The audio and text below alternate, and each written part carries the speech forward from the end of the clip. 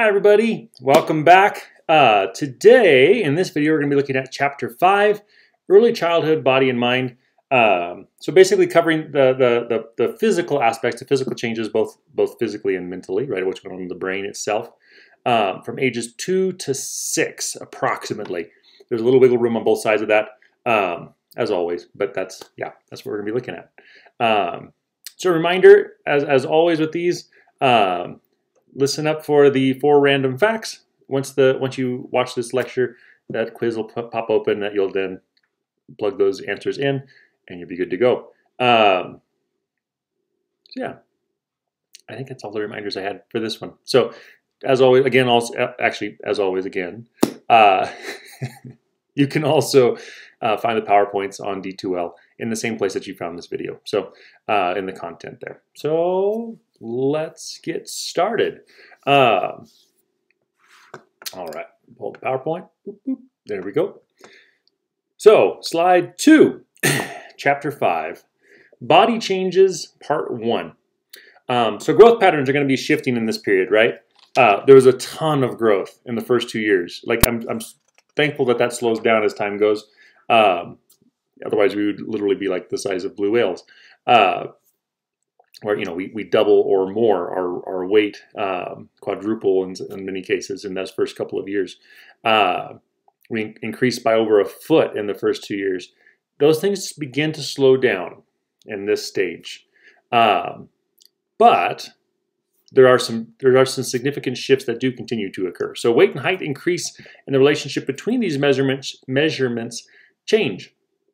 We continue to gain weight. Slower pace than we did in the first couple of years. We gain height though at a pretty rapid pace in this point, and most of the height comes from increasing the length of our limbs. And our body will continue to grow also, but our limbs will significantly change. So your average body mass index, or BMI, is lower than at any other time in your life. Your height to weight ratio. Children become slimmer as the lower body lengthens. So again, as the legs get longer and longer, we generally will slim down. And your center of gravity moves from the breastbone down to the belly button. So if you ever watch like a 2-year-old or younger, maybe 1.5, let's say, when they're walking, one of the reasons why they toddle when they walk is because the center of gravity is actually up here, pretty much right in the middle of their sternum. Okay. As they enter into this stage and their legs lengthen and things shift, their center of gravity begins to lower down to the belly button approximately. With that shift, we no longer have a tendency to just tip over as easily. The lower your center of gravity, the lower your chances of falling. And so this is a period where our bodies are basically getting into a stage where they'll be more in line with what our adult bodies will be as far as where our center of gravity and things like that is. Which also allows us to move through our environment much more easily and much more successfully. So running and jumping and climbing and all those things become much easier in this period, not just due to experience, but also due to the physiological changes that allow that to happen, right? If we wanted to just look at grip strength and stuff, like weight ratio wise to grip strength, like brand new babies are amazing, right? They're brand new born. You can grab their finger, they grab your fingers, and you can literally lift them up off the ground. By them holding on, right? That might not be the case as much at this stage, right? They might have a little bit harder time with that initially, but with practice, then those strengths will also increase. Okay. And this picture that's here you'll also find it on page 158 with the sister helping her little toddler sibling along. This is a good example, basically, of these changes or these differences occurring, right? So the girl is 7, her sibling is 1. So you can see the differences between the two. Okay, next slide. Body changes, part 1. Sorry, part 2. I looked at the wrong slide. Nutrition. So I'm going to begin to sound like a broken record here when we're looking at the biology side of things, and it's going to continue on basically for the rest of your life and the rest of these different cycles. There's 4 main elements that you're going to need to basically have a good developed life. One is nutrition. You need good food, clean water to drink, right, and enough of it. Not too much, but enough of it. You need to move. You need to exercise, which we'll look at here in just a few minutes. You need to get enough sleep, which is extremely important, especially in this earlier stage, like as far as when we're growing and our brain is developing so rapidly. And we need to breathe. We need to breathe well, get enough oxygen into your system, as well as actually enough carbon dioxide into your system for your body to function as it should. So those are the 4 pillars, basically, that make a good, healthy body and mind. All of those 4 elements, if they're all in place, everything will function better physically. So nutrition. Children and food insecure households are more likely as adults to overeat when they are not hungry. And this is due partially because of conditioning, basically. If you're not sure where your next meal is going to come from or when it's going to come, you're much more likely to basically learn that when food is available, you should eat it, right? This is actually an issue in a lot of countries that are moving from third world into first world, at least second world, or up into third world or first world. Is they go from a state of poverty and food insecurity as being kind of the norm to a state of comfort, to some extent at least, and food being readily available. And oftentimes that food becomes much more calorie dense, and it's there. So those are some tricky parts of this. And it's within one generation. We're going from, parents of young children now, like say like in India, for example. India is a really good example of this. Parents that are having young children now were probably raised in a much poorer circumstance than they're living currently. And because of that, it changes their view of food. So in low-income family cultures, parents tend to guard against undernutrition and rely on fast foods. So their children are especially vulnerable to obesity, specifically in the West on that one. So yeah, basically we want to make sure our kids are getting enough to eat, right? And fast food is an easy way to do that. And so we get it to them, which increases chances of getting chunky, basically. Interestingly, there's actually they've done a bunch of research on how the different levels of income affect how we think. One of the areas that they studied is how we approach food. And what they found is that low-income people oftentimes, so if you come from a low-income background or a lower income background, you might have heard, did you eat enough? Did you get enough at the dinner table a lot, right? If you've had grandparents that grew up in the Depression or that were very poor in the background, there's a really good chance that grandma, makes enough food for 10 times the people that show up. And she wants to make sure that you've eaten enough. I had a friend, or a girlfriend actually, for a while. Her grandmother was Italian. She grew up fairly poor. I go to her house and she was determined to make me fat. Like that, like legitimately that was her goal. But I would go and she'd have the best spaghetti ever. I'd eat 4 plates of it. And she'd be like, did you get enough? You need another plate. You're like, you look hungry still. I'm like, I'm about to explode, But that's a common factor of if you have a low income background as a child. Middle class, relatively comfortable. It was, did you like it? Did you enjoy the food? Okay, there's did you get pleasure from it, basically? And that's kind of the focus of the middle income where you're comfortable. Upper classes typically is, what did you think of it? Did you like how it looked? Did you appreciate like the setting and everything? Which is why you go to a ridiculously expensive restaurant, you pay an exorbitant amount of money to get like, a piece of food this big on a plate. And you're like, what the heck? Okay. Lower income, middle class thinking goes to the restaurant. You're like, why? This is not enough food to fill me. I'm going to have to go home and get like a bowl of cereal afterwards. Upper class, you're looking at, it's not necessarily the quantity. It's not necessarily the flavor and enjoyment of it in that way.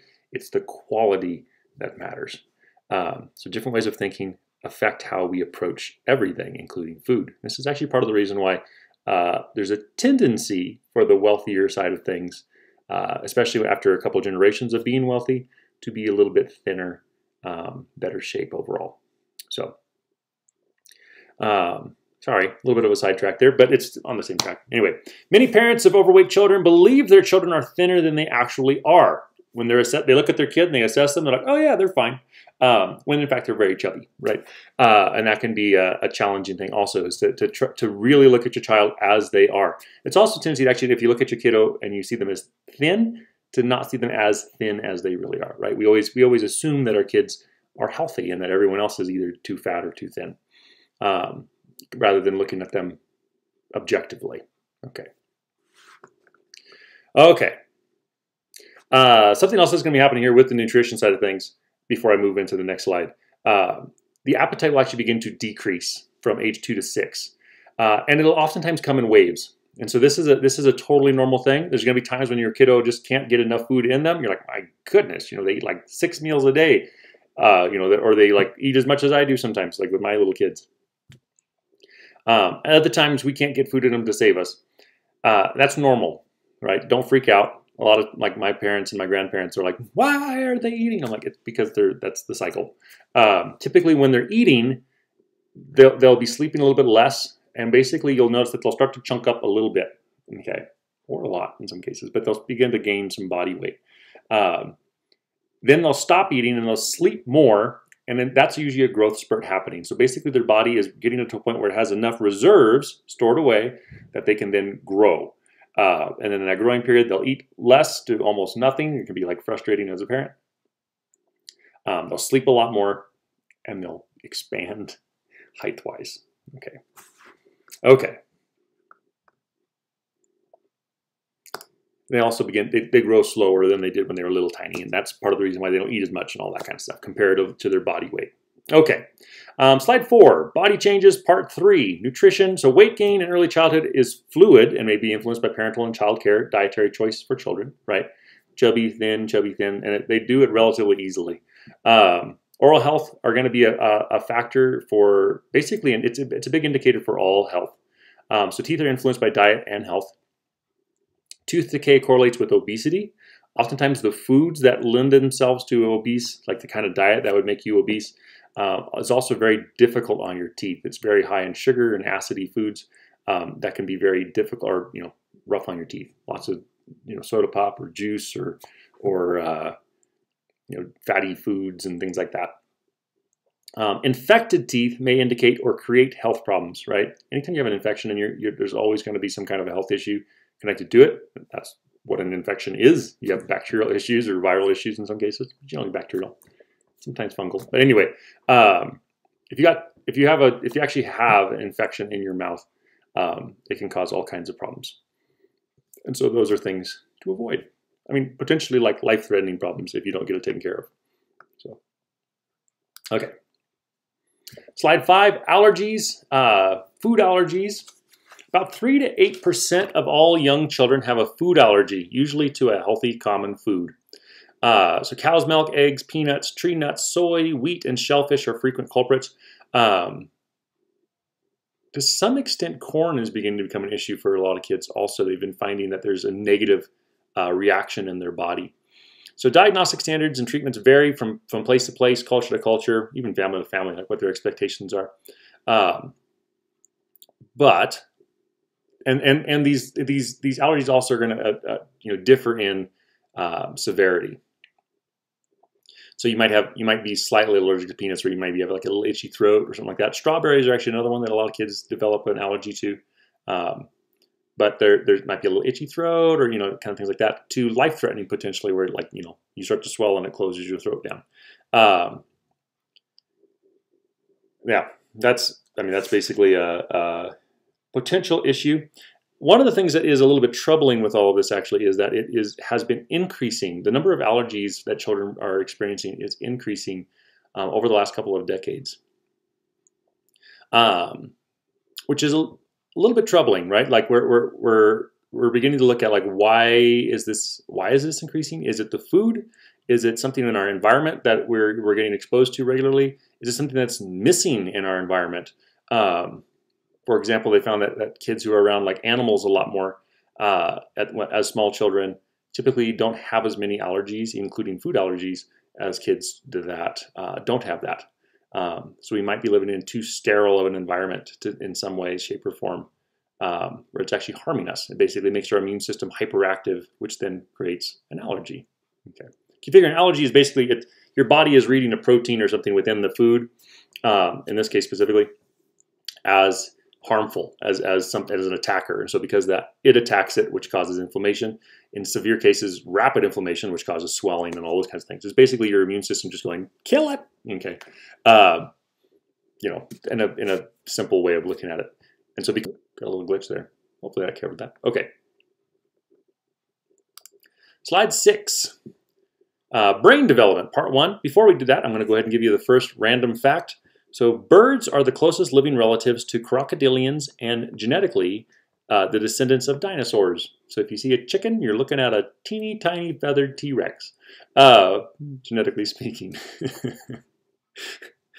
Weird. Anyway, when you actually look at a chicken running, you can kind of see it. And a turkey, maybe even like, they kind of got that like trundle thing like Jurassic Park T-Rex. But anyway, yeah, birds related to reptiles. We're closer to reptiles than to us, genetically. All right, slide 6, brain development part 1, size. By age 2, a child's brain weighs 75% of what it will in adulthood. So it keeps growing, right? It's going to continue to gain weight and mass. I guess it's kind of sort of the same thing. But anyway, brain reaches 90% of adult weight by age 6. Lots of growth happening in these few years. Myelin development contributes to this increased weight. So the size of the brain doesn't necessarily increase that significantly, but the weight does. And this is due to the myelination. The myelination is basically, we looked at I think we looked at the structures of the brain in here, at least to some extent. Myelination is basically the rubber coating. If you look at our brain as an electrical system, if you have an electric cord, like an extension cord, you got the rubber coating on the outside to keep you from getting shocked. Myelination is that rubber coating, but in this case, instead of being rubber, it's fat. Okay. So the brain begins to basically myelinate itself. It increases the fat content of the brain in order to make itself more efficient. It keeps the electrical system firing the way it should, rather than going off into randomness, like a broken wire might. And so as the brain basically myelinates, as it gains more of this fatty tissue in there, it gets faster. It gets more efficient. It can work through things much quicker than it did before, which is why there's a significant difference between a 2-year-old, a 4-year-old, and a 6-year-old. You can see the evidence of this myelination occurring basically by how fast they can solve problems. Their motor skills increase. All of these things are due to the fact that the brain is basically becoming better at what it does. Okay. All right. Slide 7. And the pruning process is basically, it slows at this point, but it's still there. Our brain never stops pruning itself, and it never stops creating more pathways. Okay. Slide 7, brain development part 2. From ages 2 to 6, maturation of the prefrontal cortex has several notable benefits. Prefrontal cortex, remember, front of the forehead, big ball right there that basically makes us what we are. We have an unusually large prefrontal cortex compared to the rest of our brain, compared to the rest of our body. Our brain is huge compared to our body, at least compared to all other animals. The only other critter that has a brain in similar size to body is mice, interestingly enough. But their prefrontal cortex is not as developed as ours is. But with that development, you get more regular sleep, right? They actually set rhythms. You're going to find instead of just sleeping randomly whenever they just get tired, they crash out, and then they're awake at random times also. Emotions become more nuanced and responsive. You're not going to have just like simple blasts. You're going to begin to have these kind of intermixing of emotions and levels, right? So now you can have slightly grouchy, maybe slightly frustrated, to full-on rage, and you have this whole gamut of potential emotion in between those levels of that negative emotion, right? Or what we see as negative. So yeah, we also have happiness, slightly amused, full belly laugh, and everything in between, right? Temper tantrums decrease or subside, especially if the parents are doing a good job with not giving into them. And uncontrollable laughter and tears are going to be less common. They still might occur, especially when the kiddo gets tired. When we get tired, even as adults, our prefrontal cortex actually loses a lot of its ability. And in this stage, you're going to lose a lot. So emotional tantrums generally will be connected to one of two things. One is they're tired, and the other is that they're hungry. Low blood sugar can also have effects on the brain. And so those are two things. If your kiddo is like 5, 6 years old and they're throwing a big old tantrum, and that's not like their go-to thing usually, give them some food, or maybe see if they want to take a nap. Okay, or at least have some quiet time. Kind of reduce the stimulation in their environment for a while. Okay. Slide 8. Inside the brain, connected hemispheres. The corpus callosum is part of the brain that grows and myelinates rapidly during early childhood. It's basically that there's like a fin. If you look at the brain, if you look at I actually got to hold a real human brain, which is pretty darn cool when I was doing my studies and stuff. But cadavers are creepy, but the brain itself was fascinating. Not really creepy, but it just feels weird when you're like, this was a person at some point, and now it's just a body. But anyway, there's a thick fin essentially that goes through the middle of the brain, and it separates the left side from the right hemisphere. Right, so you got two sides of the brain, specialization, all that kind of stuff. If you really want to get into that, take Psych 101. We'll look at that a little more in depth. But in the middle of that, there's a very thick nerve, very thick, like thicker than your thumb, that basically connects the two sides of the brain. And that's going to be where the communication occurs between the two different sides. It facilitates communication between the two brain hemispheres, which is exactly what I said. And so with this, basically, that's going to be where there's going to be a lot of concentration of this myelination. This efficiency boost is going to be built around that. Okay. What you're going to find too is that a lot of the neurons will move, well, to some extent move. There's going to be a lot more action happening around that central nerve in the corpus callosum to basically increase the speed that they can communicate with each other on both sides, right?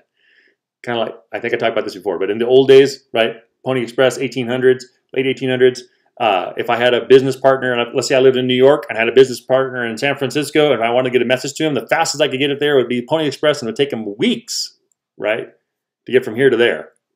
Riding ridiculously fast through ridiculously dangerous, and that's assuming he never gets there. The distance was a problem.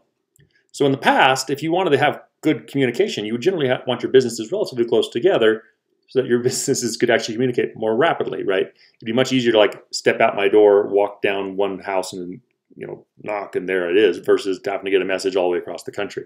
The brain does the same thing. It takes some time to get from one neuron to another. And so because of that, the closer they are together, the faster that message can be sent. And so you're going to find that the brain is beginning to cluster neurons that need to communicate more rapidly to each other, right? Our brain is beginning to form little cities in itself rather than just having kind of a countryside full of random things. Okay, so lateralization begins with genes and refers to the specialization in certain functions by each side of the brain, with one side dominant for each activity. This is overplayed by pop psychology. Just a heads up on that one. Like are you left brain or right brain? Everyone is both left and right brained. Okay. The lateralization, and left brain is true. Left brain is going to take things more literally, and right brain is going to be where the more creative things are.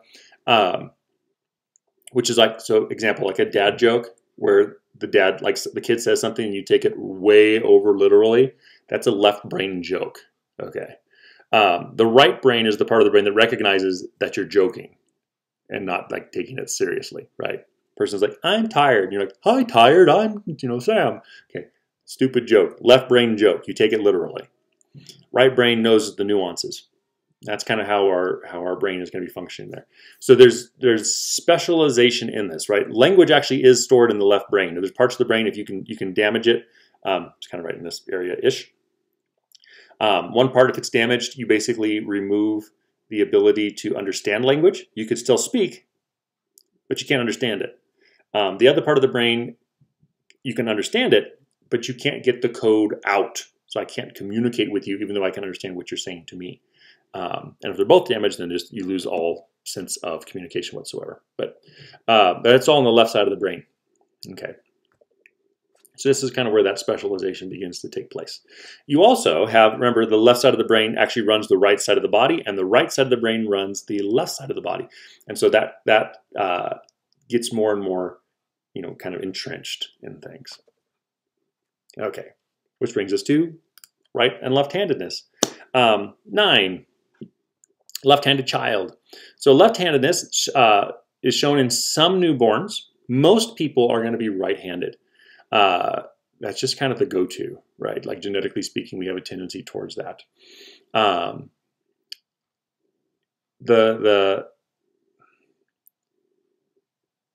So there's some different signs here that also we have a cultural favoritism of right-handed people, right? If you have scissors and you're right-handed, these scissors fit you perfect, right? If you're left-handed, they don't. Like they're messed up. They got the wrong angles, right? You have to get special left-handed scissors, or you get some just like ones that just have little simple holes that don't actually have shape to them. But But we have a favoritism basically toward right-handed people because there is a tendency for more people to be right-handed. That's actually even shown in like the Latin terms. Traditionally, we have the word dexter, where we get the word dexterous, is from the Latin word for right-handed person. The word sinister is the Latin word for left-handed person. It was somebody who was untrustworthy, was associated with the left hand. A lot of religions have, like the good guys are on the right side and the bad guys are on the left. That's a fairly common thing, and you're going to find this worldwide. There's a couple cultures that left-handedness is actually considered a positive thing, but generally they're connected to warrior cultures where it can be a legitimately useful thing. But because of that, there was a tendency, and there still is in a lot of places, to discourage left-handed use. Okay, so rather than being like encouraging someone to be a left-handed writer or painter or whatever, they try to have you just shift over and do the right-handed thing. It is advantageous in some professions. So yeah, if you can think of any, mention it. But one of the obvious ones actually is sports. If you're a left-handed athlete, most people are used to playing against right-handed athletes. And so by changing it over to left-handed, and I know this from like combat sports and stuff in my own experience, I generally would fight southpaw, so left-handed. And people didn't know what to do with me because I was a left-handed and I was also exceptionally tall. So that combination just gave me like ridiculous advantages. But I was used to fighting right-handed people, right? There was one time when I went up against another southpaw, another left-handed fighter, and it was the weirdest experience because neither of us were used to fighting left-handed fighters, and it was just a mess. Like we all the moves that work really good against a right-handed person that like totally fake them out didn't necessarily work with him. It was a mess. But anyway, so sports are a good one, right? Baseball, if you're a left-handed hitter, it's an advantage. The pitchers aren't used to it necessarily. To some extent, even like golf and some different sports, tennis, left-handed dominant, we tend to lean to push it that way because of those factors, right? Hockey, if you're a strong left hand and all that kind of stuff. Okay. So, slide 10. Impulsiveness and perseveration. So brain maturation is innate, right? The brain just does this. You don't have to do anything to make your brain mature. It's just going to physically get better, just like your body physically grows without you having to be like, think to grow. Okay. Emotional regulation, which is learned as well as connected to the brain maturation, eventually allows for most children to focus and switch as needed within their culture. They learn what's acceptable and not acceptable, and they learn to they begin to insert these filters into what to say and not say, right? They're not good at it yet. Like a good example of this, when I was 3 years old, according to my mom, I don't remember this at all, but my mom said we were in the bank. I was 3 years old. There was a very large biker type guy in front of us who had very long hair. And my only experience at 3 years old with people with long hair was it was a woman. When he turned around, he also had a very long beard. And I went, whoa, look, Mom, a lady man. Okay. 3-year-old brain, no filter yet. I haven't learned what's acceptable, not acceptable, right? So yeah, and I said it very loudly, as most 3-year-olds will tend to do. So embarrassing moment for parents. But that would be an example of the lack of the maturation and emotional regulation, right? By the time I was 6, I'd be much less likely to make that kind of remark. I might whisper it, be like, whoa, what the heck, if I wasn't used to it, but I wouldn't just like blast it out the same way. Before such maturation, many young children jump from task to task and they cannot stay quiet, right? They're just kind of chattering. Nonstop talking oftentimes is a common factor. And they can't focus. They'll do this thing for a little while and they just kind of leave it and come and do this thing for a little while and they just kind of leave it and then they're off here and then, oh yeah, I can go back here and, kind of all over the place.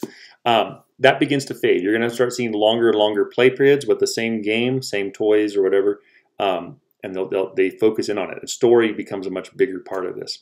So other children engage in perseveration, which is where that stick-to-itiveness. You have one thought, one action. In severe cases, it's where you can't quit, right? Lunchtime, no!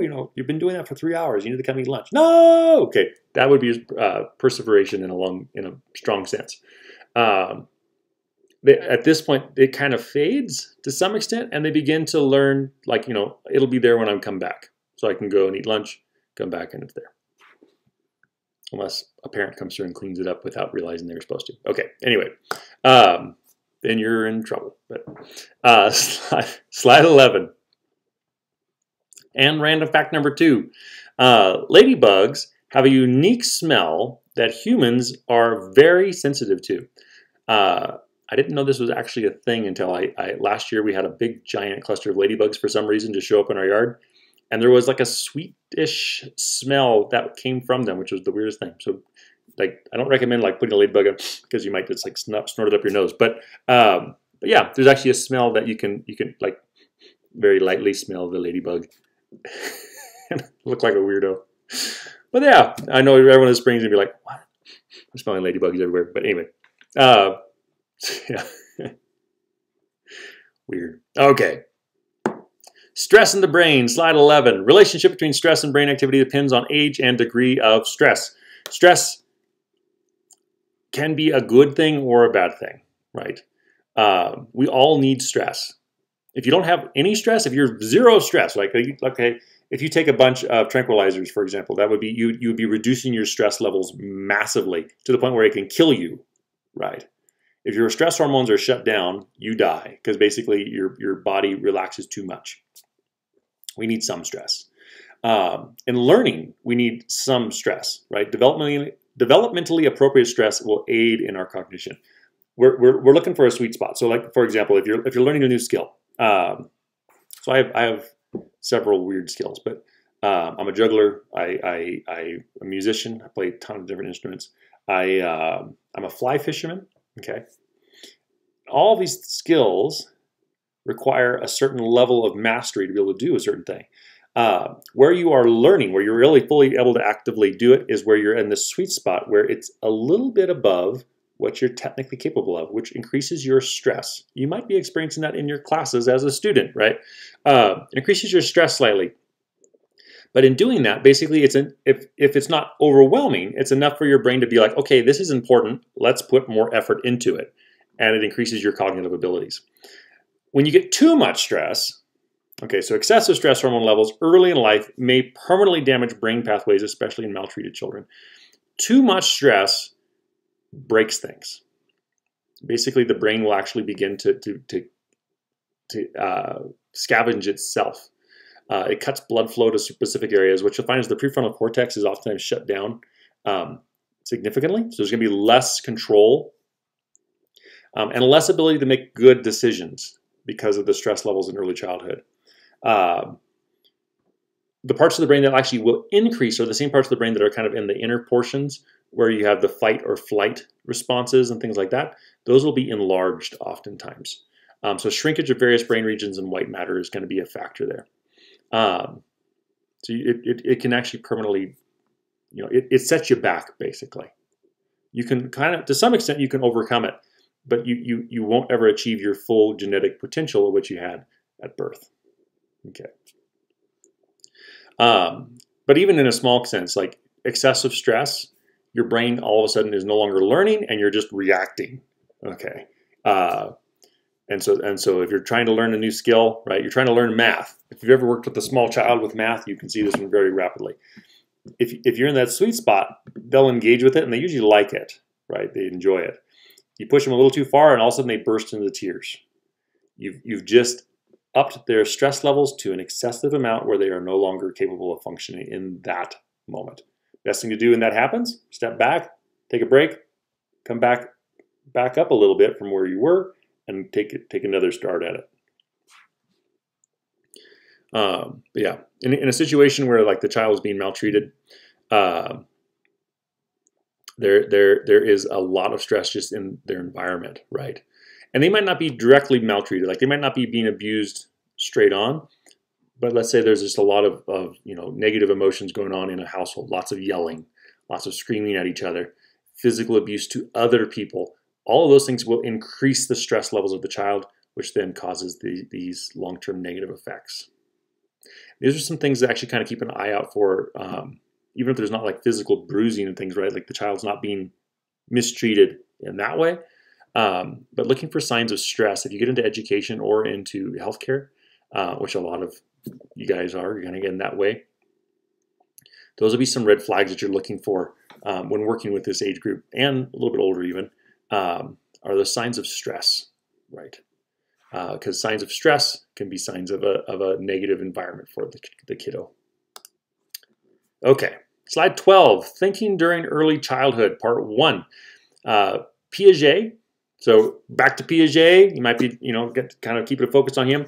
Piaget and Erikson are going to be the two guys we're looking at. So Piaget pre-operational thought is what we're moving into in this stage. So pre-operational means before or pre-logical operations, reasoning processes. The child's verbal ability permits symbolic thinking and explains animism. Okay, I say pin, right? And probably you have an image that pops into your head. The fact that you have connected the word, the symbol, pin, with a specific thing, or if I say ball, right? Interestingly, I found that if you played a sport that involved a ball, there's a good chance when I say ball, that's the kind of ball you picture. If you played no sport, a lot of people picture a big red bouncing ball for some reason. I don't know why, but that's the tendency. But yeah, I say the word ball. The fact that you picture this thing, that is symbolic thinking. Okay. And it's a big portion of what's going on here. Basically, it's connected to our ability to now learn language more effectively.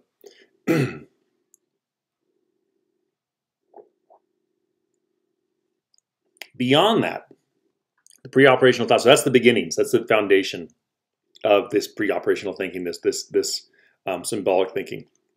Beyond that, it goes even deeper, right? Oh shoot, I thought I had a flag here. I don't. If I were to show you a picture of an American flag, right? A kiddo begins to recognize that the flag is more than just a flag. It's not just a piece of material with, like for American flag, red and white stripes and a blue square with some stars on it. That flag represents something more. Okay. This is the earliest point when that begins to be, they're capable of understanding that some things have more power, more meaning behind them than just the thing in and of itself. Yeah, so American flag represents the country of America, not just the flag. And so they'll see like, oh, that's for our team kind of a thing, right? The idea of teams, these colors represent our team, becomes a thing that they're now capable of grasping. So yeah. This is also extremely important to recognize when you're working with little kids. If you're getting in, again, if you're in education or psychology or medical field, logic and realistic thinking are not part of the equation yet. Okay, to some extent it's there, but not very much. Symbolic and magical thinking are very much a part of this stage. So to them, the understanding kind of what makes the world do what the world does, they're continuing to ask this question, why? This is the driving factor of early childhood. Why does that do that? What is that, right? They're trying to understand the world and what makes it work the way it does. But they have a much stronger tendency towards magical answers. When I say magical, I don't mean like, poof, there it is, kind of thing, but just almost more mythological in their understanding of how the world works, right? My 4, or he's now 5, but when he was 4, my kiddo was asking me about how something worked, and I was like, well, how do you think it works? And he sat and thought about it for a minute, and he goes, I think fairies do it, right? We read a lot of fairy tales in our family, so there's a decent chance that's probably why he threw it in there. But that's kind of the thinking, right? They're going to come up, they might not have an answer, and so they'll create an answer to basically solve how the world works. And this is what Piaget recognized. They're very kind of, well, actually, interestingly enough, the brain actually is firing when they do brain scans. It looks similar to what an adult looks like when an adult is hypnotized. Their brain is actually working in a way that takes in and absorbs information much more easily. But it also has a more difficult time explaining things more rationally. So, okay, that was probably enough on that section. Slide 13. Okay, we got a lot of slides to go through. I'm sorry. I got to kind of move things forward, I guess. Thinking during early childhood, part 2. Obstacles to logic. So these are going to be some issues that keep us from thinking really well, right? The difference between an adult mind and a small child's mind. These are some of those issues. One is centration. And honestly, I've actually met adults, I don't think I ever agree with these. But anyway, centration is the characteristic of a pre-operational thought whereby a young child centers on one idea, excluding all others. This is the way to do it. There is no other way to do it. Okay. Well, what about, no, this is the way to do it, right? Like I said, I've seen some adults that never lost this. This idea, though, this where this is just how it is and that you can't change it, right, is a very difficult thing to overcome. We'll get to some more in just a second. When we get to like static reasoning and irreversibility, that's another part of it. Egocentrism, the young children's tendency to think about the world entirely from their own personal perspective. Their experience of the world is from their point of view, and that is all that they've ever had the experience of, right? That's all we've ever had the experience of. I cannot see what you see. I cannot hear what you hear. I cannot taste what you taste. We can taste the same food, but my experience of it and your experience of it may be different things. But at this age, you can't understand that yet. Okay. So this the tendency that I assume my experiences are everyone else's experiences. If I like this, then everyone else must like this also. If I think that this is how it should be, everyone else obviously should think that this is how it should be also, because I'm right and you're wrong, basically. Okay. Again, adults, right? Kind of look at yourself and go, how often do I still do this? Focus on appearance. Character. Kids definitely judge a book by its cover. So do adults. But as adults, we temper it to some extent, right? They've actually done research and they found that it takes less than a second for a person to have like your first impression, your very, very first impression is less than a second. So the first moment that you set eyes on somebody, in less than a second, you've already made a judgment call about that person and if you're going to like them or not. Okay. And then basically the next several minutes following that are you're figuring out if your initial judgment was correct or wrong. They don't do so much of the reasoning to figure out if it was right or wrong. They just make the judgment and they stick with it. Ego, or the centration, right? So characteristic of pre-operational thought whereby a young child ignores all attributes that are not apparent. If it's not obvious, forget it. Okay. And that's what that's just it. There's no, like, they don't have nuance the way that an older child and adult would have in their thinking. Slide 14, thinking during early childhood, part 3, obstacles to logic. Static reasoning, the characteristic of pre-operational thought whereby a young child thinks that nothing changes. Whatever is now has always been and always will be.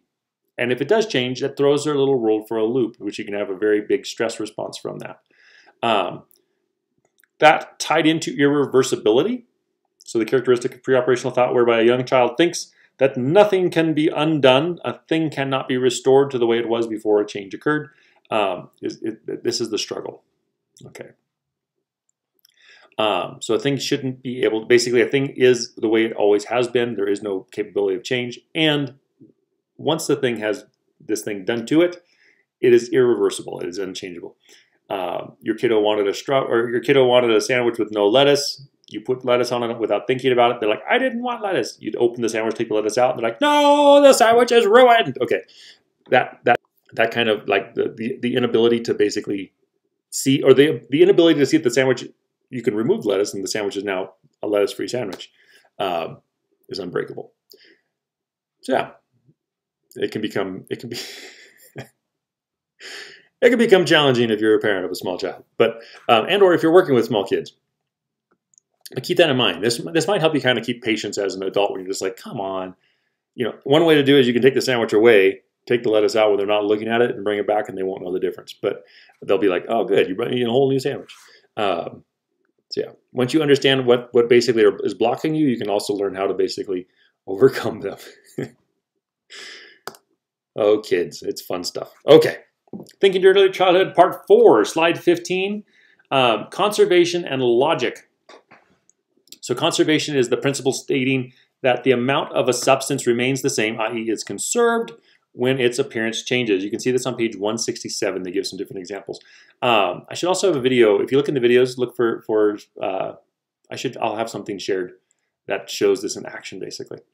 But an example of that would be like if I were to take this I have something different that I could pour this, pretend like I'm pouring this into. If I poured this into a vessel that was, let's say, tall and skinny, I got nothing. I got a tiny weight right here. Okay. Tiny weight. Let's say this is a cup and not a weight, and I poured this into this. Because this one's taller, you can't see that when it's on the ground. Because this one's taller, there's a tendency to think that the taller one must have more. Okay. Interestingly, I might have mentioned before, I was a bartender for a while. And that's one trick that a lot of bars will use is that they'll give you a tall, skinny glass, and it makes you think you're getting more because our brain still works that way, right? We learn over time that if it doesn't matter, like if I take 2 glasses, so in this example, they did this study. This is one of the things that Piaget did. Took 2 glasses of liquid. He asked the kid, is it the same amount of liquid? They say yes, right? Like you make sure that they say yes. You take one of those glasses, in front of them, you pour it into either a taller glass or a shorter, fatter glass, and you say, does it still have the same? And they say, no. And you say, which one has more? And they say, the taller one. Okay, our brain still does that. It's just we learn eventually that just because you change the shape doesn't necessarily mean that you change the amount of fluid, but we still assume that taller means bigger or more. Okay. By age 6 or 7, you're going to have the tendency will be that they'll start to get that, right? So if I pour it, they'll actually be able to explain to me that no, this in fact is the same, right? The substance hasn't changed. Another example I like to give it here is like cookie dough or Play-Doh. You change the shape, you change it. One interesting one, and actually we're going to go ahead and flip to the next slide, slide 16, Thinking During Early Childhood, part 5. It has the tests of various types of conservation that you'll find also on page 167. One of the ones that fascinates me is, and I don't know if this is 100% true around the world, which is what I would like to see. If you take 2 pencils of equal length, and you say, are these the same length? And they say yes, or 2 sticks or whatever, like chopsticks or something. And you move one of the pencils to the right, the pencil that gets moved to the right, the child will say is longer than the one that stayed still. Okay. What I'd like to see, and I've never seen it done, I'd like to see if there's research done in countries where the reading isn't from left to right, if that still remains the same, or if in fact it is a tendency for because of how we are taught to read. I don't know. Weird stuff. Okay. But this is also a good trick that you can do with kiddos. Something else, size doesn't matter so much as much as the number, right? If I give one kid 2 cookies and I give one kid 1 cookie, you shouldn't do that. That's unfair, right? And the kiddo recognizes that's unfair. There's a basically like, hey, what the heck? If the kid is small enough, you can break the 1 cookie into 2, give them the 2 halves, and you say, is this fair now? And they'll say yes. Okay, it's like a 3-year-old. It works pretty well. I've got 2, they've got 2, we're good to go. Okay, they're not looking at size so much. If I give you 1 cookie and 1 cookie is obviously bigger than the other cookie, they'll think that's unfair. But interestingly enough, when you break it, it works. These are experiments you do with kids when you're a psychologist. But so yeah, and it works. Most of the time, these things will hold true in this age group.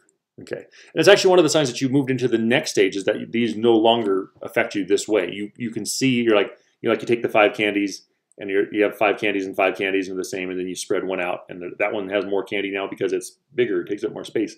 You recognize you're like, no, it's still got 5 candies. At that point, you moved into the next stage. Okay. Slide 17, Thinking During Early Childhood, part 6, Vygotsky. So Vygotsky's social learning. He said that every aspect of children's cognitive development is embedded in the social cultural context. We talked about him before, remember? Vygotsky's whole thing, though, is that what we learn is built on who our teachers are and the culture that it's being taught through. So culture is passed on to our children through the actions that we teach them and how we do it, right? The little rituals of how to do a thing. So children learn from guided participation through mentors, which is why you'll have some interesting things. So mentors need to be present challenges. It's going to be part of being a mentor, right? You give them something that they got to work through. You're going to offer assistance without taking over. That's an important part. I see a lot of parents be like, let me do it. Okay, don't do that. Unless it's unbelievably difficult for the child. But offer help where you can. So let's say that there's a task that the kid's trying to do, but one element of the task is just above their skill level. Help them with that one element, but let them do everything else that they can, right? So maybe they can't tie their shoes yet, but they can put their shoes on by themselves. Let them put their shoes on by themselves. Those kinds of things.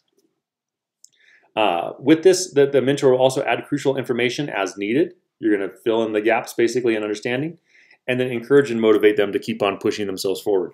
A great example is this picture here. You'll also find that same picture on page 169 with the dad and the son learning how to button shirts. It's difficult to button our own shirt. When you're first learning, you're like, just trying to figure it out. But it's much easier to button a shirt in front of you on somebody else. And so this is a perfect example of mentoring, where the dad is basically allowing the son to learn to button the shirt while at the same time buttoning his son's shirt. And so that kind of gives him that connection, as well as motivation to continue to do it. Okay. Slide 18. Thinking during early childhood, part 7, zone of proximal development, or the ZBT, CPD. There we go. Okay. Vygotsky's term for the skills that a person can exercise only with assistance, not yet independently. So again, I mentioned, juggling, music, fly fishing, and things like that. The zone of proximal development is that fine line, right? Where it might be just above my skill level, but I can do it with a little bit of help, okay? Which then can lead me to being able to do it by myself. And this is where the scaffolding comes into place, right? If I wanted to teach someone to juggle, right, I wouldn't just give them 7 balls and be like, all right, juggle. Like, that would be stupid. I would start with 1 ball, especially if I'm learning like how to juggle with like bean bags or balls. Give them 1 ball, have them throw it back and forth, get comfortable with it, then do 2, and teach them to actually get the crisscross instead of the circle that everyone kind of goes to because your brain freaks out because you got something in the hand that the ball's supposed to land in. And then move to 3, right? I used to teach small kids how to juggle, so that's kind of a fascinating thing. But it's steps. I could teach you to juggle. I could teach you to juggle 3 balls in one day, where you could successfully have some juggling going on. I could teach you to juggle 4 balls in probably a week of practice. I could teach you to juggle 5 balls possibly in a month if you're really, really dedicated to it. Okay. I haven't mastered anything above that. I've heard it takes about a year to get to 7, and I haven't got there yet. But I just don't practice enough. But yeah, so those are some things there. And I probably can't do 5 balls because I haven't juggled very much for a long time. We'll see. It'd be interesting. But anyway. So scaffolding is going to be the thing there, right? You start with the basics. I'm not going to, if I'm teaching you math, I'm not going to throw you in the trig or calculus or something. I'm going to start with, these are numbers. Or if I'm going to, so on, all these things, right? You're not going to throw them into the deep end. You're going to start in the shallow. So temporary support scaffolding is a temporary support that is tailored to a learner's needs and abilities and aimed at helping the learner master the next task in a given learning process. You build upon what you already know until you reach mastery. And then at that point, you still are building upon what you know. And that's kind of the difference between a master and an apprentice. The master the scaffold is huge. They have a lot to draw from, but they still have places to grow. Okay. And this can become a challenging thing because as you get better and better, and we'll look at that as we get older, the better you get at something, all of a sudden you have a difficult time with finding mentors who are better than you. And so continuing to push yourself can become more challenging. Slide 19, thinking during childhood, part 8. Over-imitation it's a universal trait. Doesn't matter where you're on the planet, you're going to find this to be the case. It's a tendency of children to copy an action that is not a relevant part of the behavior to be learned. Example, my firstborn son was working on the car with my dad, so his grandpa. And at one point, my dad stopped and went, oh, because his back was sore from leaning over working on the car. And my son stopped, looked at him, and went, ugh, also, right? Apparently this is part of working on the car. And so he copied it and did it. Okay. It's going to be common amongst 2 to 6-year-olds who will imitate adult actions that are irrelevant and inefficient. So this can be a good thing if you're very good at doing a given task. Not such a good thing if you're doing a bunch of stuff that's not the proper way to do it and you're trying to teach them. Okay. 20, thinking during early childhood, part 9, language as a tool. So Vygotsky considered language pivotal, right? Private speech involves internal dialogues when talking to oneself. Most people, there are some people who don't, but most people will have an internal dialogue where you talk to yourself. With kids, it's generally out loud. With me, it's out loud. With most people, with most people, it's inside their head. And so that's you basically have this kind of conversation going on that walks you through the steps and things like that. Social mediation advances and expands understanding. So this is basically the ability for a mentor to then use language to help push forward the individual's skills, right? So you're at that level where you can't quite do it on your own. So I can talk you through it. I can help you figure out where you need to go through using language, and that's the key that Vygotsky found this to be the point, right? We need some kind of ability to communicate in order for me to teach you anything. If I wanted to teach you blacksmithing, we went out into the shop and set up the forge and everything. If I couldn't talk to you, I could still teach you through some level of communication, right? Well, I said that we spoke completely different languages. I could still teach you to some extent because I could show you it and I could guide you through it using like language, body language, basically. But I'd still need some level of language, right? I have to show you somehow or teach you somehow. Without language, without any form of language whatsoever, if there was no way to communicate at all, I couldn't teach you anything, right? This class would be pointless. But anyway, STEM learning is practical use of Vygotsky's theory concerns of STEM, science, technology, engineering, math, education. Again, without language, all of these things are impossible. Okay.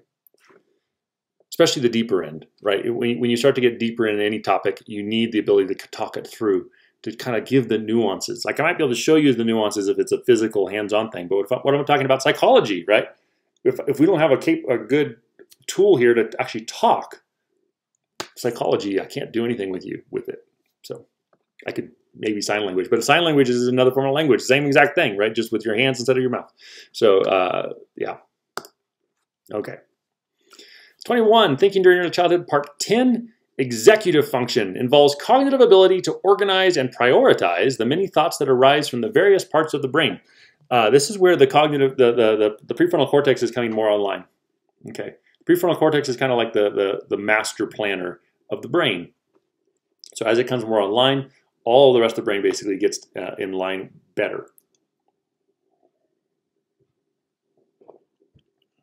It's comprised of working memory, cognitive flexibility, and inhibitory control.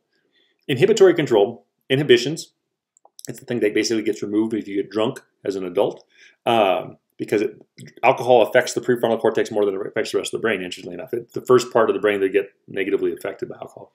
But inhibition, so inhibitions basically disappear. It's the ability, it's the filter, right? The things that make you go, I shouldn't say that. Like people will find that offensive, or people will get their feelings hurt. Or I shouldn't do this action because I'll get judged for it. Okay, could be a good thing, could be a bad thing, but it's there. Cognitive flexibility is you begin to move away from those limitations that Piaget discovered, right? The places that the brain is kind of stopped. And I begin to see things from other perspectives, right? And I have the ability to see things from other perspectives. And then the working memory is going to be a combination of your experience of the present moment tied into all of your past experiences to give you the experience of how to do things. It's the scaffolding process. Okay, so it allows the person to anticipate, strategize, and plan your behaviors. Something happens, you're like, oh man, something like that happened in the past. Okay, pulling from the past into the present moment, and then it allows me to engage things hopefully more effectively given that information, right? I can also make plans for the future. I can begin to come up with strategies on how I'm going to try to accomplish a given thing. All of that is now capable toward the end of early childhood. Relates closely to emotional regulation throughout life. The better you are at these three areas, typically the better you are at emotional regulation, producing the right emotion for the right time and the right circumstances. And the right level. That's a key part too. Slide 22, contrast between Piaget and Vygotsky. So Piaget highlighted the child's own curiosity and brain maturation and learning. His focus was on what the individual child was going through mentally, like the physical development of him. Vygotsky stressed that the role of the community. Okay, so the mentors, especially parents and teachers, in guiding the children's learning.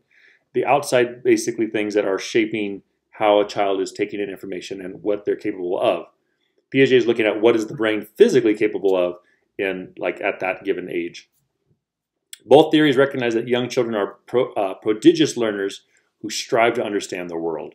That's the driving factor here. Kids want to know, right? Again, the question why, boy, you just hear it all the time. And it's important. You want to just answer it all the time if you can, because they're legitimately trying to fill in the gaps in understanding how the world works. Okay, so slide 23, Children's Theories Part 1. So theory. Theory, basically, children naturally attempt to explain everything they see and hear, right? They come up with their own theories about what makes the world do what they do. So they develop theories about intentions before they employ their impressive ability to imitate.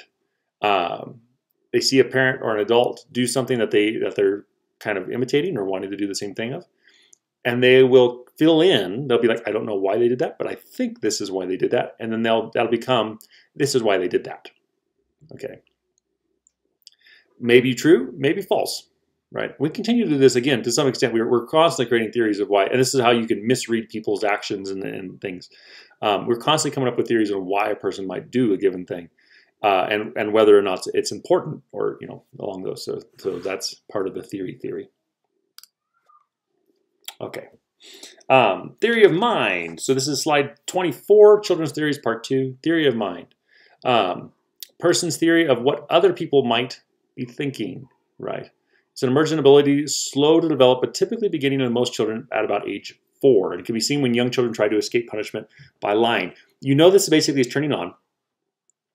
And this is, in a nutshell, what this is the ability to understand that you don't necessarily think exactly the same thing that I'm thinking.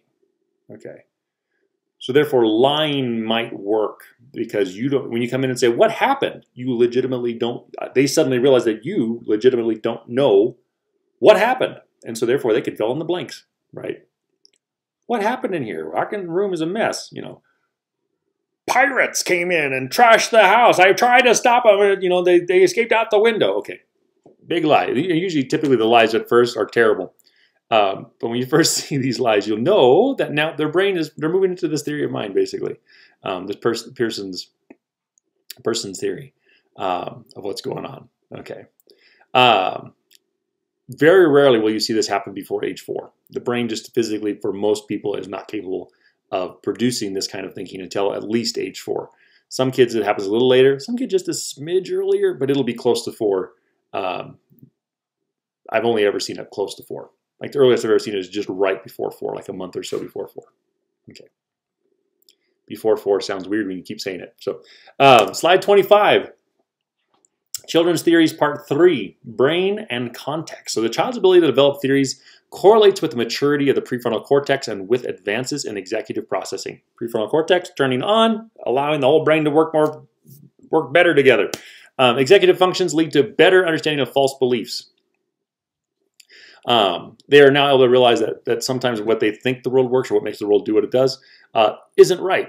And they can reshape their view of the world. So context, experience, and culture are going to be relevant here, are going to be helping them shape the framework in which they then build their view of the world.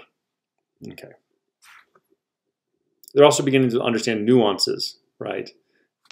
From 2 to 6, you now begin to understand that cool doesn't necessarily just mean cold. It might also mean interesting or neat or something.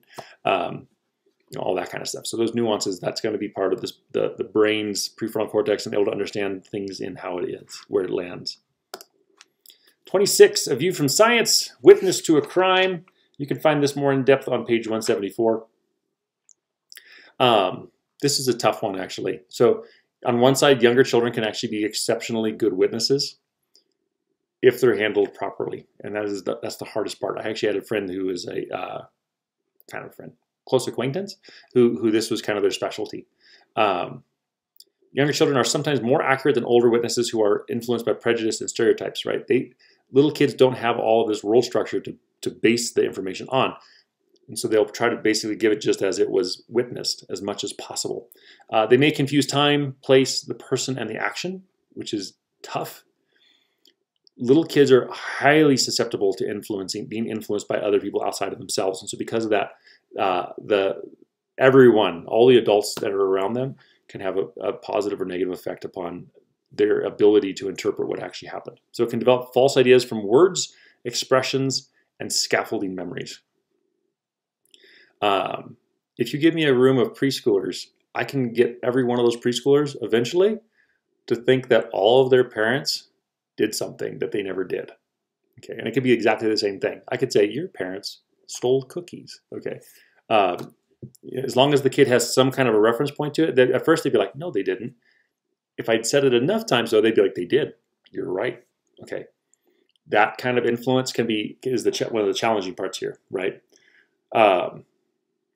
I can ask them questions that lead them to basically eventually saying that their parents steal cookies without ever even, and to them that would be the reality now. So it's you got to be careful with this one. So may believe an abusive act is okay as if an adult says it is, right? It's just how they love me. Okay.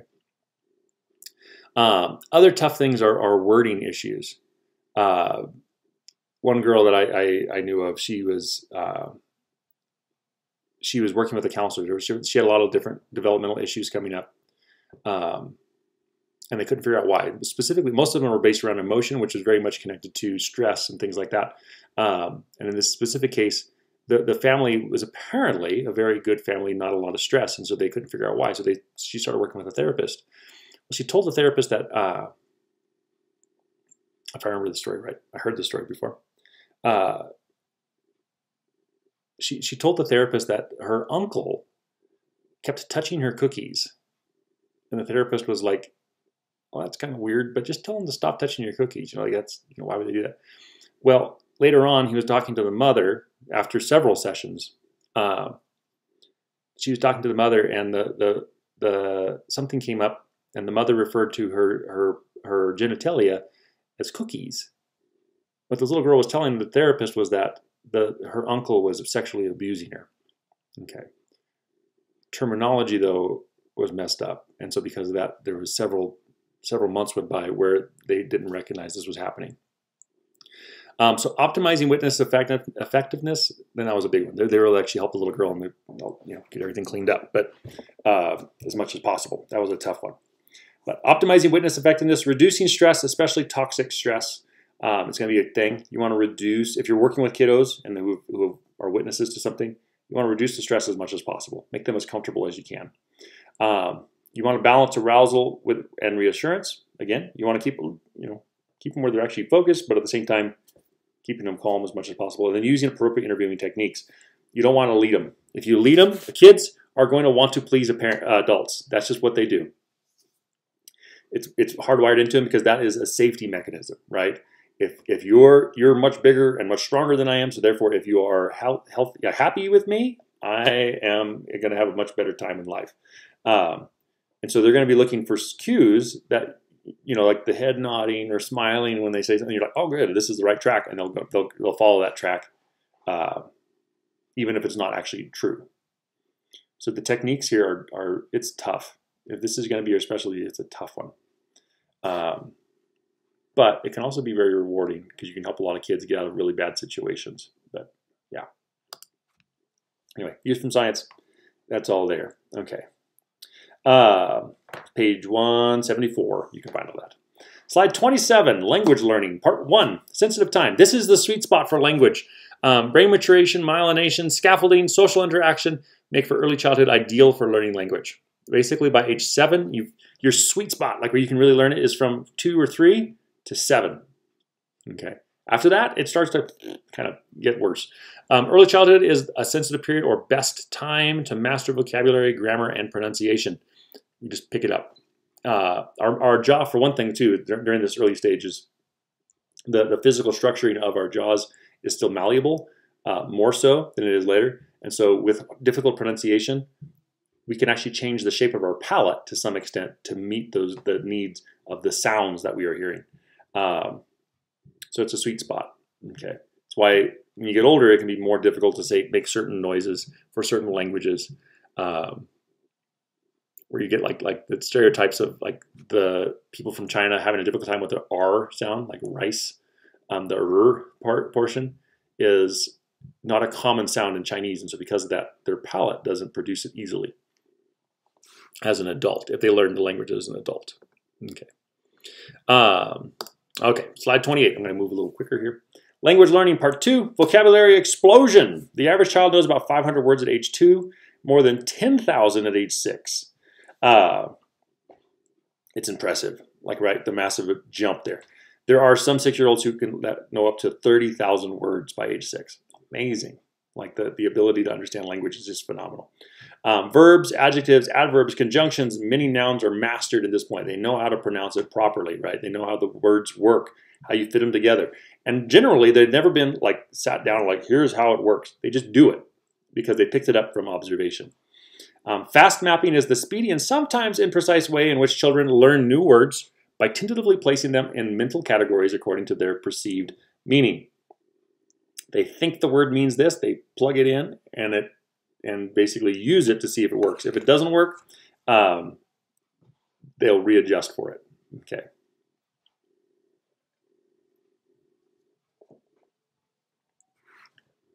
All right. 29. Language learning part 3, logical extension. This is very closely related to the fast mapping. It occurs when children use a word to describe other objects in the same category. Example is, we had friends from Canada, and they came down and they wanted to visit. At the time, I had horses, and they had a little girl, and she wanted to ride a cow. I was like, you want to ride a cow? Like, we don't have cows. Like, at the time, we didn't have cows. We had horses. I was like, we don't have cows. We have horses. You don't usually ride cows. You ride horses. She's like, no, I want to ride a cow. I said, well, why do you want to ride a cow? Because I'm a cowgirl and I want to ride a cow. And I said, what? And she's like, she points at the horse. She says, that's a cow. I want to ride a cow. Okay. Logical extension. She knew 4 legs and it was connected to the word cowgirl. So therefore that thing that is a horse must be a cow. She also pointed at regular cows and said, they're cows too. Similar category, right? Kid sees a llama. They never heard the word llama. They know the word camel though. That llama must be a small camel. Okay. Kind of a thing. So it becomes, it's a way of kind of helping to explain the world. It could be confusing for adults who are more precise in their language, though. So bilingual children often code switch in the middle of a sentence, realize which language to use by age 5. I have another friend who lives in Italy right now, but he works for the United Nations and he speaks multiple languages. I think he speaks 12 languages. His son, by age 4, was able to speak pretty well at least 8 of those languages. So he could speak English, French, Mandarin, Chinese, Italian, Spanish, German, a couple other ones. It was crazy. At 4, he would like if he didn't know the word in English, he'd throw in a German word or a French word or a Chinese word, and you're just like, oh, okay. By age 5, he knew that I didn't know that, and so he was around 5 or 6. He would basically only speak to me in English, and then if he came to a spot where he's like, I don't know the word for that, he'd look to his dad and say, what does da-da-da, and he'd say it in a different language mean? And then the dad would give him the English word and he would continue on. That ability to code switch occurs early on.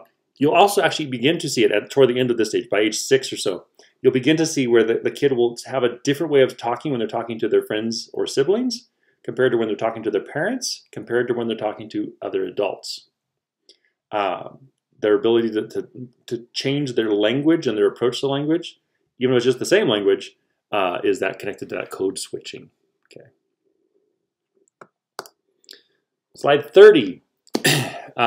Language learning part 4, acquiring grammar. So grammar of a language, structures, techniques, and rules that communicate meaning. This was like my nightmare subject when I was in school. I did not like grammar. I was slightly dyslexic, so grammar was just a nightmare. But anyway, I still hate grammar. I understand it better now, and I can kind of work with it more. I've learned how to get around that way my brain works, but still, it's a challenge. Over-regularization is the application of rules of grammar even when exceptions occur. Good version of this, right? A mouse. No, actually, this doesn't actually work anymore. This used to work. One mouse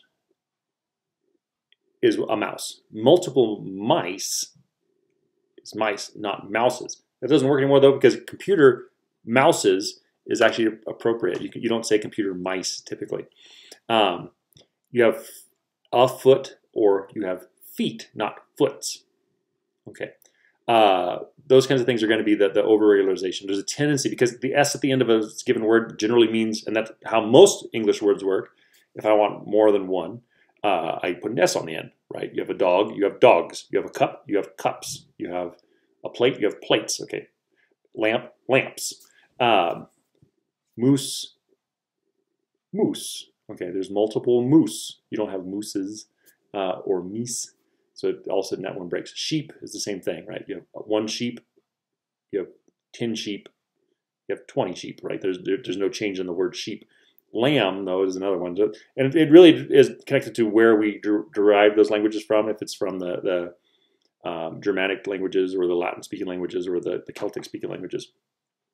Or English is a mess. But all of that, because of that, those little shifts in where we drew that language from.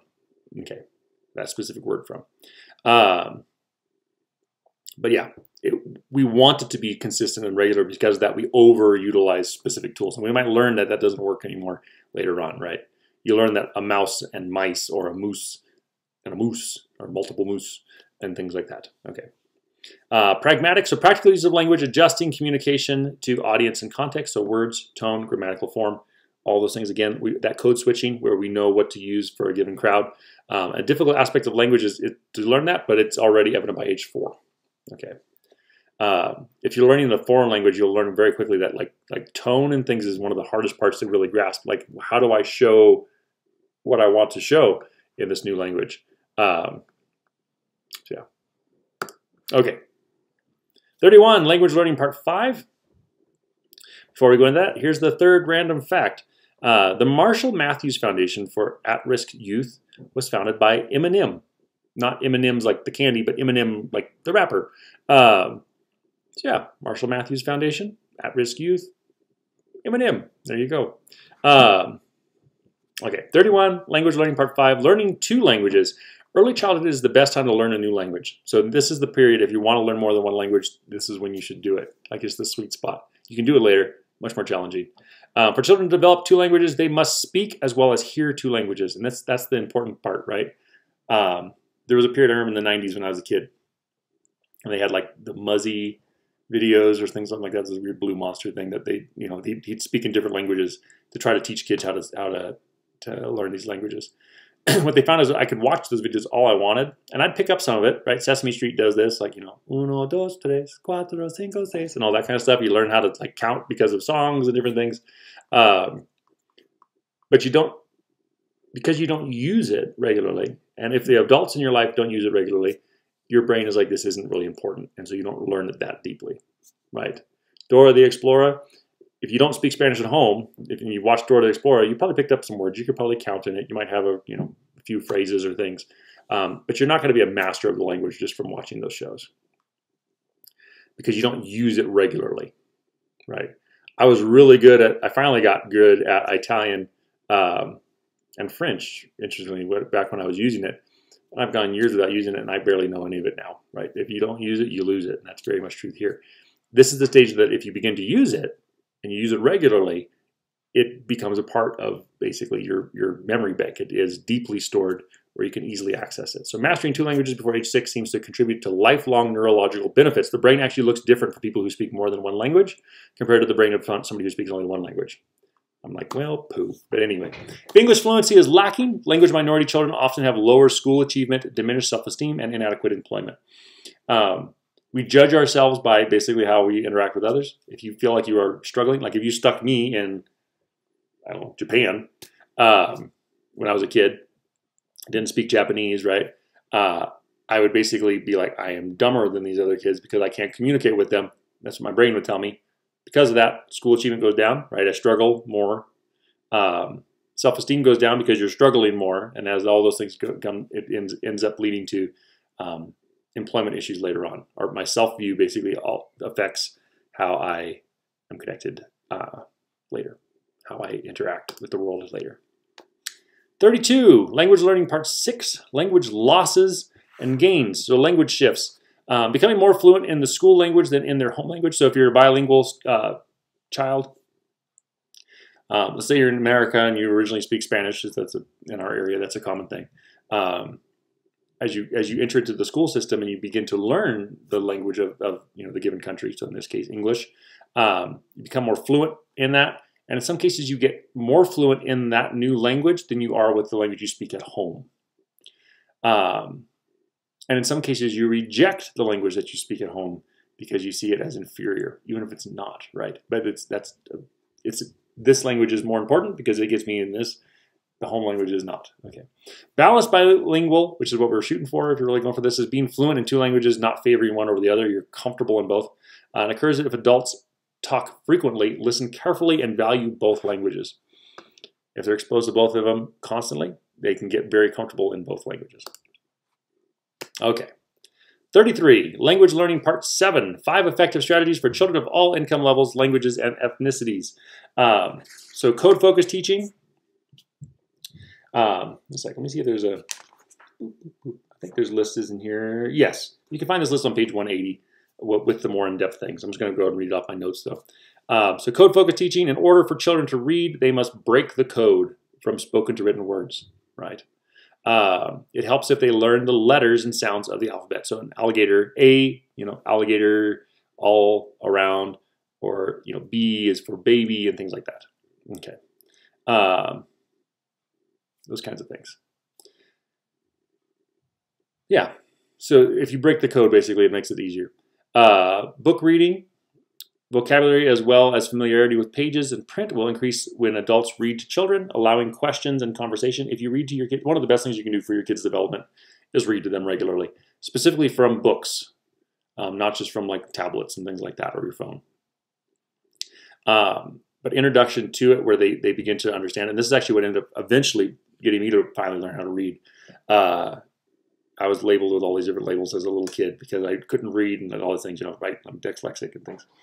By 3rd grade, though, my mom read to me constantly, like every day, all the time. And it got to the point where I started wanting to read more than she was wanting to read. She's like, we're not going to read right now. I'm like, but I want to get the stories out of this book. And so because of that, I overcame my dyslexia to some extent.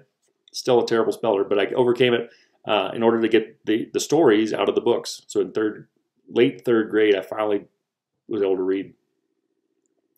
And here I am teaching college, which was crazy. But yeah, reading to your kids is one of the very best things you can do for them. It'll also increase their vocabulary, especially if you read books that are slightly above where they are developmentally, right? So if you have like a 4-year-old, you're not going to be wanting to read like Charles Dickens to them necessarily. But looking at books that are slightly above where they are vocabulary-wise, and then when they have questions, like what does that word mean? Stop and explore it. Tell them. Hopefully you know. You're like, I don't know. My vocabulary isn't that good either. But yeah, let's look it up then and like make that part of it. Yeah, read books to your kiddos. Parent education. 3, so parent education is when teachers and other professionals teach parents how to stimulate cognition, as in book reading. Children become better readers. So if the parents are better educated in helping their kids, the kids become better at it also. Adults need to use words to expand vocabulary. Unfortunately, too often adults use words primarily to control. Don't touch that. Stop that. And those kinds of things. They don't use them to teach. Engaging your kids in learning and teaching is much more effective if you're wanting to help them with their language. There's a reason why most kids, one of the first words that they say is no, right? They've heard that word a lot more than they heard in other words. 4, language enhancement. So within each child's zone of proximal development, mentors can expand vocabulary and grammar based on the child's knowledge and experience. Again, reading books slightly above where they are, it's building upon their scaffolding. You're increasing their vocabulary. 5, preschool programs. Children learn from teachers, songs, excursions, and other children. We discuss variations of early education next, but every study finds the preschools advanced language acquisition, especially in the home, if the home language is not the majority language. There you go. Okay. 34, early childhood education, part 1, looking at preschool. So again, you can find that information from that list on page 180. It can be a useful one to kind of reference, especially if you have kids or you're working with kids. Okay, research on costs and benefits. Program research focused on children from low socioeconomic families, all provided intense education from well-trained teachers. And these are some of the different programs. Perry High School Scope Program, Abecedarian, and Child Parent Centers. All of these things are basically put into place to help kids with kind of learning and giving them a boost if they're from a lower socioeconomic family. What they found, research on cost benefits, this is slide 35, early childhood education part 2. The conclusion was that early education, when done well, and that's the trick, it's got to be done well, results in benefits that become most apparent when children are in their 3rd grade or later. So sometimes initially there's not going to be a big difference, like in a kindergarten class, right? And these kids are in an additional program. In the kindergarten, there's not going to be a big difference between the two. 1st grade, 2nd grade, same kind of thing. There's not a huge difference. Somewhere around 3rd through 5th grade, all of a sudden you're going to see that these kids, compared to their peers who didn't go through these programs, who are from the same socioeconomic background, they begin to rise above them academically and in their vocabulary and their language. And so that's a big factor. Okay, so it proved to be beneficial in the long run. Okay, slide 36, early childhood education part 3. International early childhood education. So currently in most developed nations, over 90% of 3 to 5-year-olds attend school paid for by the government.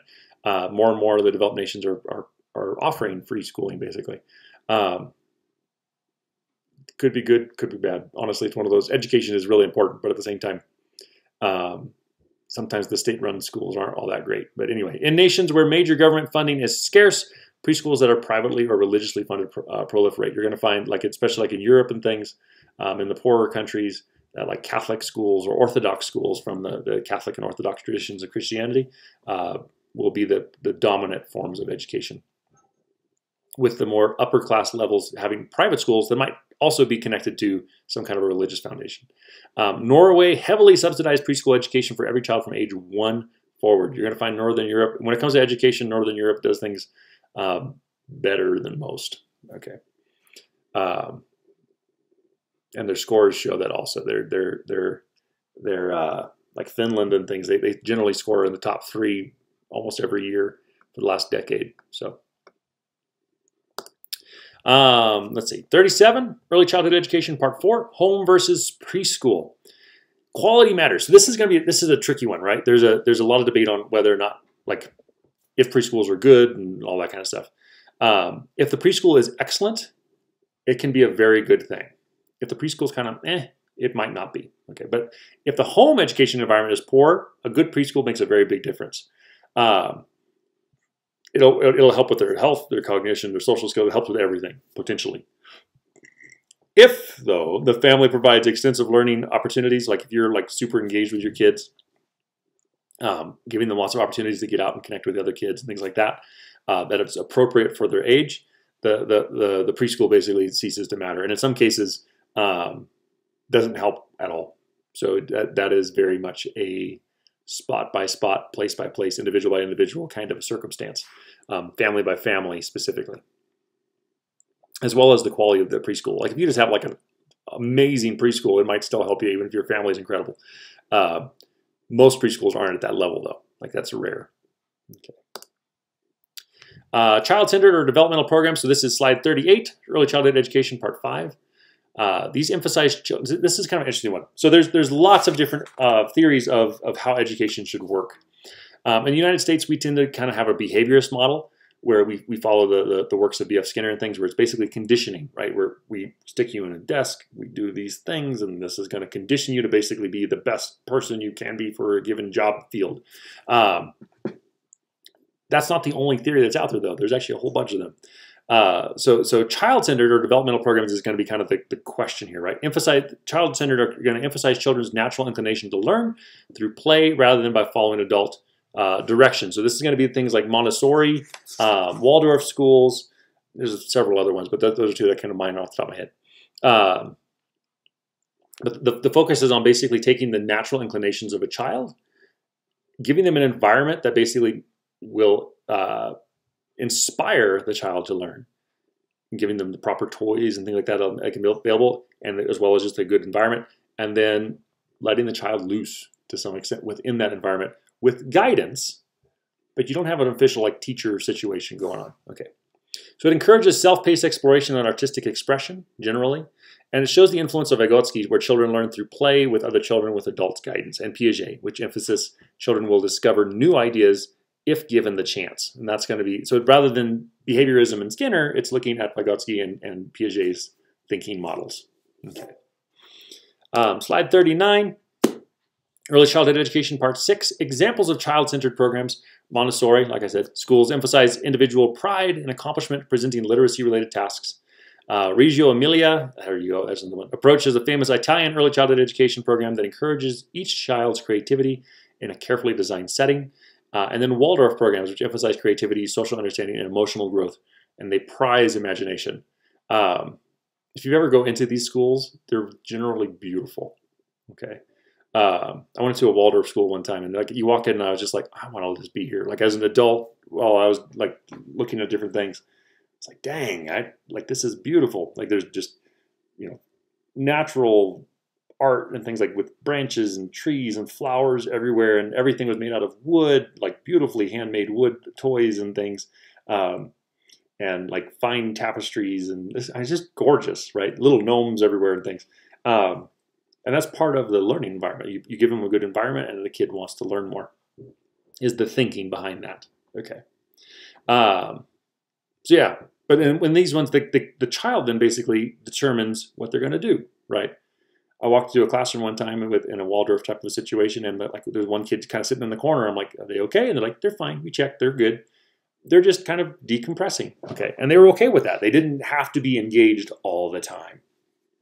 Other kids were doing art over here, and then you had some kids playing house over there, working with tools and things, little kid-friendly tools. You had another kid that was helping make bread. I mean, there, just lots of different opportunities for learning that's guided by the child rather than by the classroom. Okay. You can also look these up on YouTube. I didn't share any of these, I don't think, on YouTube on the channel. I might look at doing that. But anyway, if not, you can type in any of these names and you can kind of see the classrooms and what they might look like. There's a lot of debate in the United States because it looks very different from what you'll find in a traditional classroom in the United States. So because of that, people are skeptical of them. But these are going to be the ones that you're going to find a lot of times if you go to Europe, Northern Europe. Waldorf is a really common, and Montessori to some extent also is going to be kind of the model for Northern European countries. Reggio Emilia is going to be more of the southern parts of Europe, but they have proven to be very effective in those countries. So yeah, something to kind of keep an eye out on. Slide 40, Early Childhood Education, Part 7, Teacher-Directed Programs. This is going to be kind of more what we do in the United States primarily, right? If you go to a public school, this is what you're going to be seeing. They stress academic subjects taught by a teacher to an entire class. They help children learn letters, numbers, shapes, and colors, as well as how to listen to the teacher and sit quietly. I did not do well in this area, but anyway. Are often influenced by behaviorism. Like I said, that's kind of the foundation of this, is that idea of conditioning models and things like that. And they're much less expensive since the child-to-adult ratio can be higher. So that's one of the big things, right?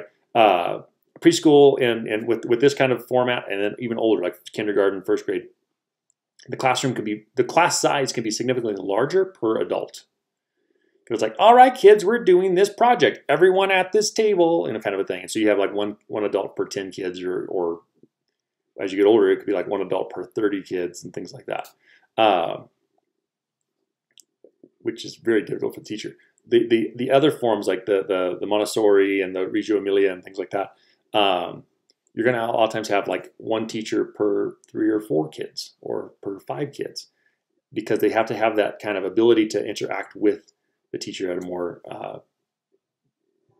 a more personal way rather than just in a classroom setting. Okay. So yeah.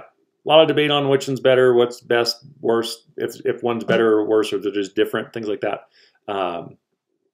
I'll leave that one up for you to do research. If you're a parent, do the research. If you're into education, you might want to explore some of the other forms of education, such as the Montessori and the like. A lot of the elements of that can even if you're doing a traditional classroom setting, you can incorporate elements of those into it to help improve the overall environment. But anyway, all right, 41.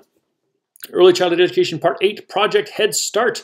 It was federally funded in the early 1960s to provide preschool education. This is part of President Johnson's whole war on poverty. They linked it in. They looked at there was a big research. Americans, we have wars on everything. War on poverty is one of our big ones. We don't seem to do a very good job with them. But this is one area where actually it did do a good thing. What they found was that education was one of the key things needed to basically reduce poverty in the United States. So federally funded in the early 1960s to provide preschool education for 4-year-olds from low socioeconomic families or who had disabilities. This is the same area where you actually got the TRIO program. So if you look at campus at PCC, TRIO Student Support Services and TRIO Upward Bound are 2 programs that help students. So if you're college age, TRIO SSS. If you're a high schooler, TRIO Upward Bound. Great programs. Anyway, little plug there. Current goals shifted from lifting families out of poverty to promoting literacy, providing dental care and immunizations, and teaching standard English. That's kind of what Project Head Start does today. And they are effective. So the goal, basically, they've changed their overall goal from poverty to just getting the kids well educated and getting their health taken care of. By doing that, they reduced poverty in turn, right? The official goal has changed, but they are achieving it through the actions, the original goal, through their actions that they're rolling with. Slide 42, Early Childhood Education Part 9, Project Head Start. Oh yeah, that's right. So new of 2016 requirements include 6-hour days and 180 days yearly with priorities for children who are homeless, have special needs, or are learning English. Historical data suggests that most Head Start children advance in language and social skills, but non-Head Start children caught up in elementary school, so they do get a boost basically initially. Eventually, the other kids are able to catch up that are in their same kind of category. But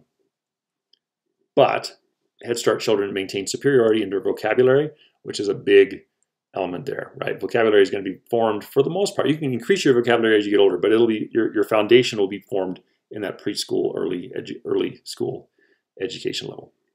Random fact number 4. Okay. Let's see. Chicken Run is the highest grossing stop action film of all time, even beating out The Nightmare Before Christmas. There you go. Chicken Run. That one shocked me when I first learned that one. I double checked and it's true. Up to this point, at least of when I made this video, that's a true fact.